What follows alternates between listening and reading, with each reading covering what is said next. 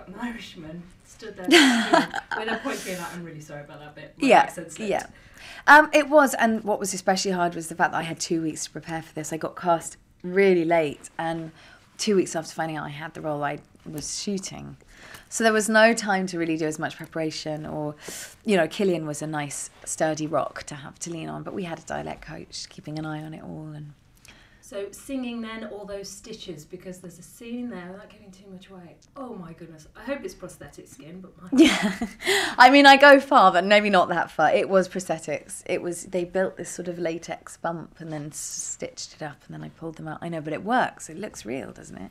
How does that work? Because you must have been points where it's a bit like having the glue, PVA glue, when you were little on your hands and people were pretending it was skin. Oh, yes. Were you just doing that? It was quite fun. Well, no, I mean, people were quite grossed out, and actually they'd pour blood inside so that when they pulled it, you know, it was a very great makeup job.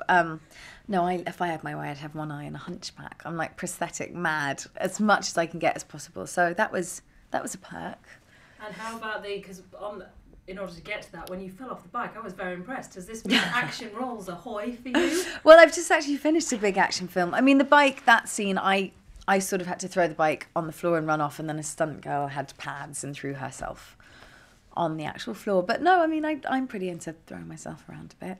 And this is, I want to say G.I. Jane, but it's not G.I. Jane. G.I. Joe. Explain a little bit then, because I love these action films. It's, do you? I never really got them, but no, it's a huge kind of action film, funnily enough.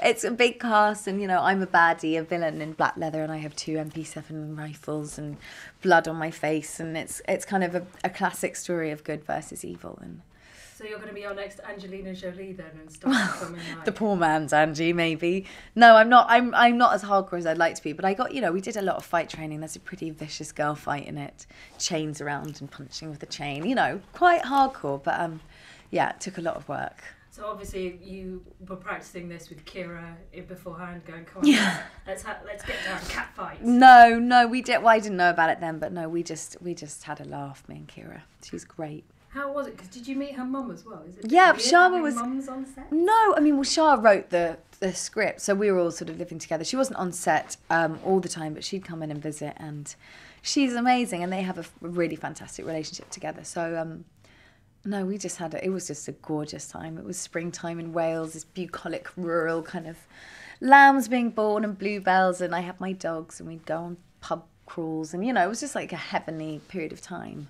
Was it nice having that cast then together? Because it must be, if you don't get on, that's a long time to be spending with people. It is.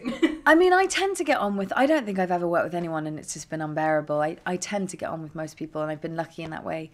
But this group was a really close group, and I think that's important for the piece as well. I mean, Kiera and I were talking about it, and it's really easy to fake lust or fake anger, but to fake warmth is just really hard. And when you have to be as intimate as we had to be in this film, it was, you know, I'm just glad we got on like we did, because I think it would have been really, really difficult. But a lot of the warmth, and we were quite tactile, and then you feel safe enough to do things, you know, to go places emotionally and not feel like an idiot.